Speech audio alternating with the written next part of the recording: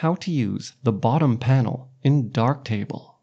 In this video, I'm going to talk about the tools that appear in the bottom panel in Darktable. The bottom panel may not always be visible, but you can click this arrow if you cannot see it. The Guidelines tool allows you to see a variety of composition guidelines such as rule of thirds and the golden spiral. By right-clicking, you can flip the guides, change the style, and change its color and contrast. Very useful for composition.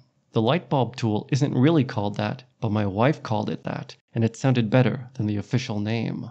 It displays a white border that gives you a reference for true white and better allows you to see your composition. Because it is pure white, it will help you gauge your exposure and tone levels as well. If you want to learn more about Darktable, we just released an awesome course for beginners with all the essential tools you need to use the program. Check the link in the description below to sign up. The focus peaking tool tries to tell you which parts of your shot are in focus. It barely works. And what do you have eyes for? Just look at the darn photo. The next two tools used for clipping and exposure are actually useful. The raw overexposure indicator shows you what parts of the raw photo are overexposed.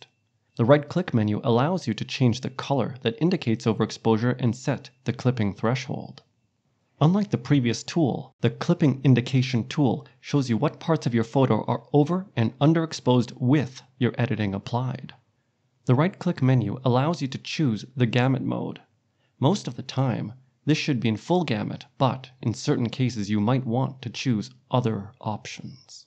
You can also define the colors used to indicate the overexposed and underexposed areas, as well as the thresholds that define which areas are over and underexposed.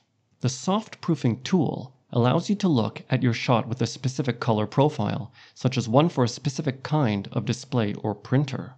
It is very useful if you are planning to print your photo and your printer provides their own profile. Finally, gamut checking shows how accurate your colors will appear on different displays. The cyan dots show you which colors will be inaccurate on displays that support the selected color profile. I hope you found this video useful.